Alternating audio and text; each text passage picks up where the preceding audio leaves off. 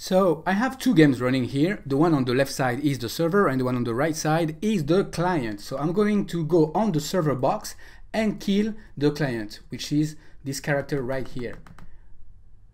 Okay, almost dead.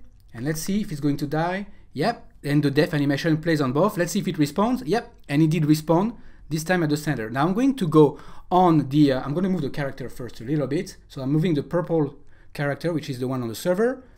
And then I'm going on the client and I'm going to kill this character. Let's see. Almost there.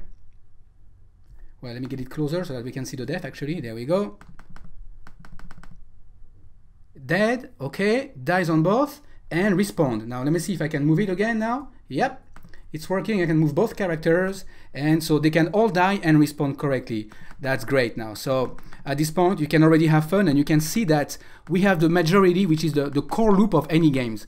We can move, we can shoot, and we can respawn. So already we have really the core functionality. Now what we have left to do is mostly tweak it, fine tune it to take it to the next level. Let's do this.